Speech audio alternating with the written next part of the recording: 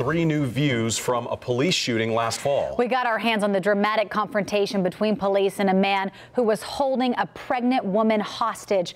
This was from a shooting in September of last year. Police confronted 28-year-old Jonathan Autry, who they say came out of a house with a gun to a pregnant woman's head. All of this after a home invasion. NBC Charlotte's Alex Shabbat joins us live at 5. And Alex, you've gone through all 3 of these videos, and they're pretty graphic.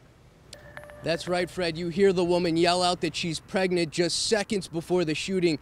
And again, this video, we have to warn you, is hard to watch.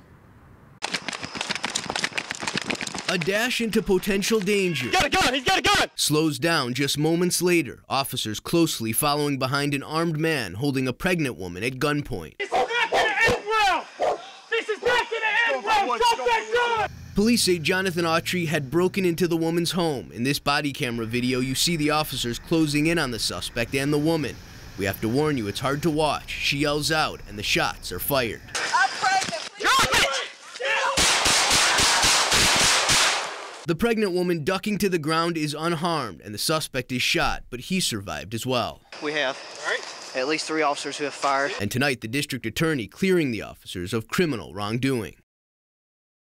He is facing several charges, including first-degree kidnapping and robbery. Live in Charlotte, Alex Shabbat, NBC Charlotte.